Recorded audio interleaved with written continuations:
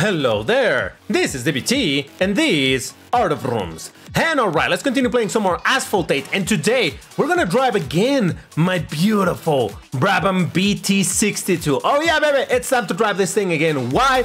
Because I want to drive this thing, and might as well make a video out of it, right? Alright, so what are we gonna do? We're actually gonna try to rank up a little bit in the Master Season. Now, I've talked about before how Master Season is the word when I get to have some fun with cars that aren't necessarily meta and maybe cars that are a little bit bad. And for example, I was driving with my Apollo Intensa Emozione because it's a beautiful car. But now, I'm gonna switch to the Brabham. So let me activate some boosters and let's talk about it. Ha! And the very first race with this car had to be in a notoriously long track with not a lot of nitro. Of course. Now, I'm jumping the gun a little bit because of course I haven't talked just yet about why I don't think this is a good track for this car, and it just has to do with the fact that this car has horrible nitro. Now, I'm gonna date this video a little bit because I'm recording this right after I finished recording a video with the MP431, the F1 Class S McLaren car, which is a beautiful car, but sadly, it's a horrendous one to drive because it has absolutely terrible trash tier nitro. And in that video, I was comparing it to this, the Brabham BT62, and I was saying how this type of cars that have some very bad things, or in general that are not super great performance, I like these cars and I like to be able to drive them even if they don't give me results. But when I want to make them look good from time to time, I go into Master Season because that is where people tend to race. I don't know how to put it, but they try to they maybe race a little bit less seriously than they do in Classic. I don't know how to express it, but overall it does feel like getting first places in Master Season is way easier than it is in Classic Season. And that is why my MP Pro tests, I don't do them in Master Season, because that to me that doesn't feel right, you know? It's like, yeah, but people aren't even trying over there, so getting W's over there doesn't really reflect the actual performance of the car. And that is why I do it in Classic. But right now, since I already did a pro test of this car, well, now I'm just chilling with it at the pro rank, but in Master Season to try to get some half-decent results. And I got a third place, so that's not too terrible. I just got defeated by an Tushek, the Faraday, but I defeated a Centenarius, a Silver Lightning, though that's not fully upgraded, Cento Dieci, and that's about it. And a Huayra BC. Everybody else under ranked or unboosted. Oh, wait a second, did I just rank up in the first race? Let's go, baby! Yeah, there you go. Now, I would love to be able to get to Elite in this video, but that's really not gonna happen, and that's not even really the objective of the video. It's just to chill and drive the Brabham while I criticize the nitro duration because, oh boy, it really do be pain. And it just hurts me a little bit to see such a beautiful car that I wanted it to be in this game, and once it came out, with that fantastic livery, by the way, and it just performs so bad, so bad. And also that it has an engine sound that doesn't sound particularly appealing to me, but it's alright, it's not... And look at that, speaking of the MP431, there it is. Now, if you were to ask me, hey DBT, what's a better car, this, the Brabham or the MP431, I couldn't tell you. I really couldn't. Now that I'm driving the Brabham, again, after I just drove the MP431, it does feel like this has even worse nitro than the MP431. Now, is this true or is this just DBT's subjective feeling-based opinion? Yeah, it's more like that, but it does seem that I'm gonna beat that MP431, so make of this result whatever you will, but oh boy. Also kind of funny that only 4 people in this race, while we just did a race with like 12. But hey, it is what it is, it's fine, it's alright, don't worry about it. And alright, defeated by 300 plus, I couldn't say 1-1, but yeah, I did beat the MP431, so there you go, maybe I just answered my own question, huh? Now, to be completely honest with you, recording this video really it's like killing 3 stones with a single bird. Yeah, that's totally how the saying goes. And that has to do with, well, first of all, I wanted to do my Master Season races. Actually, it might be 4 stones with 1 bird, now that I think about it. I want to do my Master Season races, obviously, because I want to get to Elite eventually and get my 500,000 fusion coins, right? So that is my first objective. Second objective, it's the fact that I need to do at least 6 races to get my dice for the Bugatti Bolide Treasure Rush. So that is the second rock that I'm gonna unalive. Then the third one is, well, I thought if I still need to do these races anyway, might as well record it, and that's the third one because that means I got a video for you to upload. That's kind of nice. And the fourth and final stone that I'm gonna unalive it's the fact that I'm gonna use this video as a bit of a backup, because I don't know when I'm releasing this video. It might be released literally a couple of days after I record it, or it could be released in 2 weeks or a month, who knows. I just want to have it on the back burner, is that how you say it? In case I someday don't have anything to upload, and then I'm like, oh my god, what do I release today? And then I can bring up this video. I've done that with some of the Asphalt 9 videos, and well, now I'm doing it with this. Oh, I think he ran out of nitro. Let's go, baby!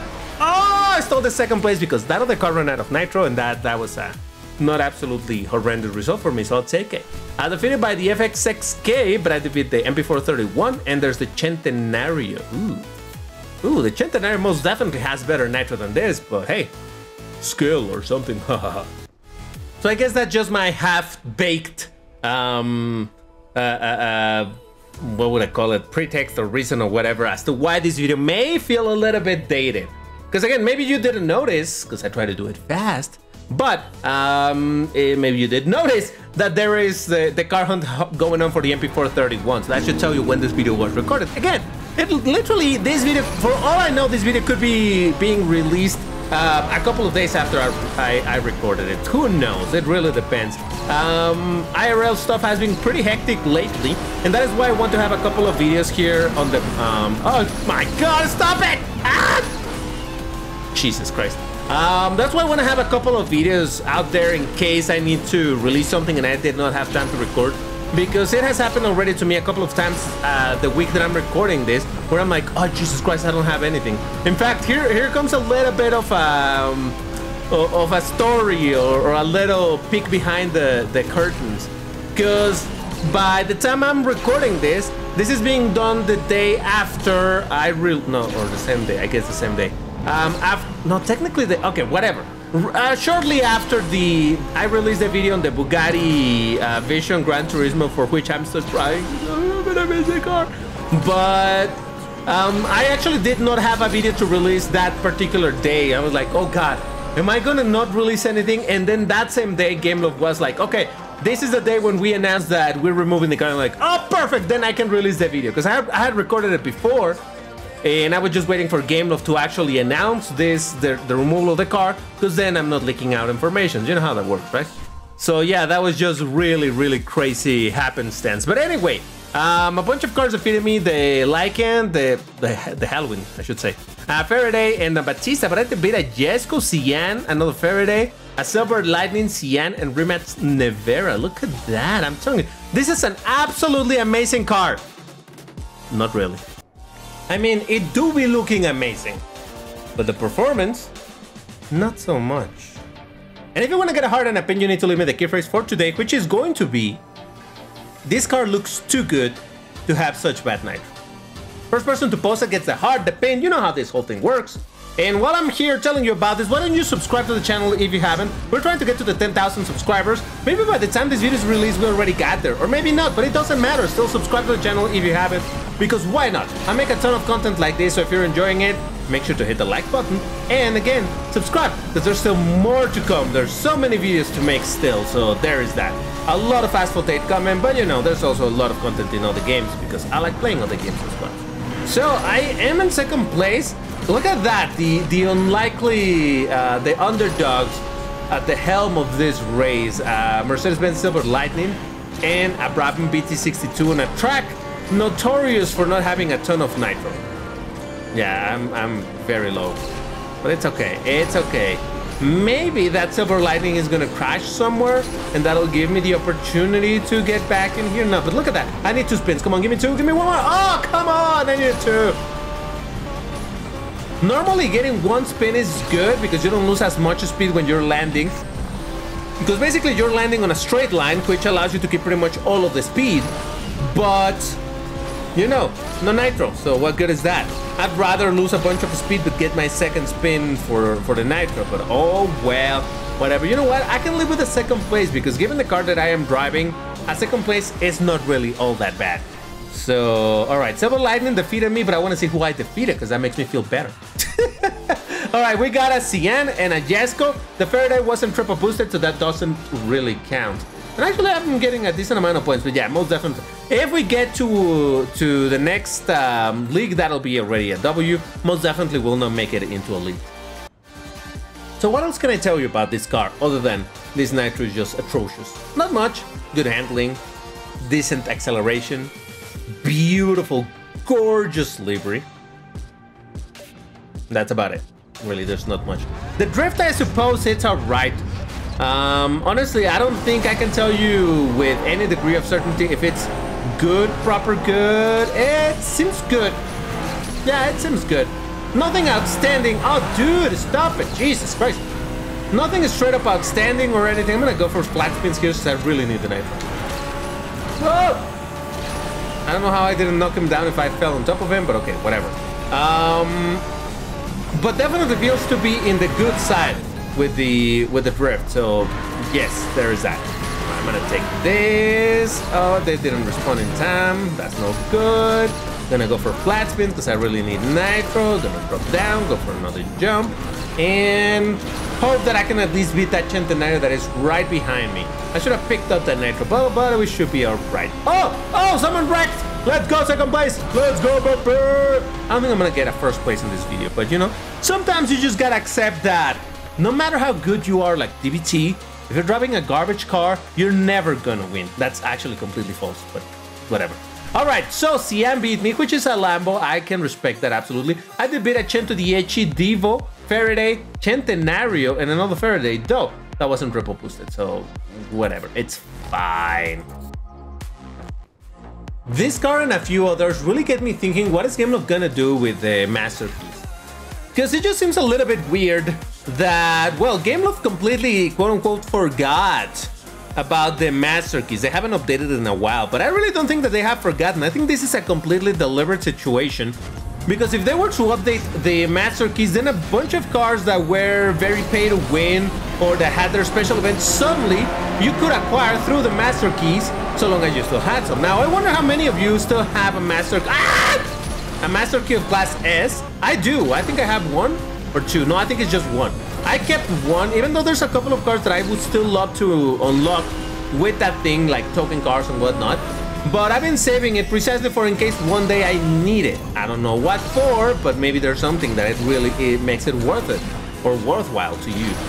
But as I was saying, I don't think that Gameloft wants to update those things, because then imagine you could easily get this car, the Brabham, from a master key, a car that you needed so many cars for the special event and whatnot, and suddenly you got a master key, the car is yours. But it's even worse for cars like the Sterrato, because that is a car of 1861, so it's not at the end of the bracket, which makes it that it could be acquired on a master key, and that car was a treasure rush car. So imagine having spent $150 or something dumb like that to unlock the car, and then other people are able to unlock it just with a master key. I mean, that is a possibility. That might still happen, but you know.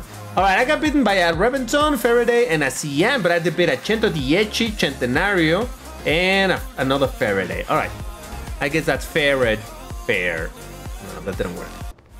Now, if Gameloft were to actually update the master key list so that you can unlock, well, those cars, it's not like I would be upset that someone is able to unlock the Sterrato.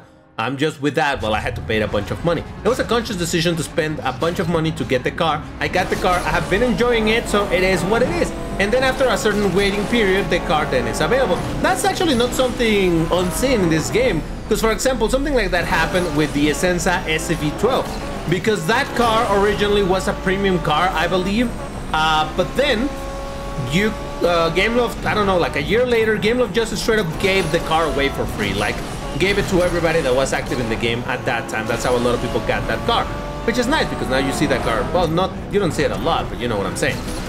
So yeah, I wouldn't really be upset. I would be happy for people to get the car. But Jesus, I really don't think that Gameloft wants to do that, because it would devalue a lot. Devalue, is that a word? Devalue those cars.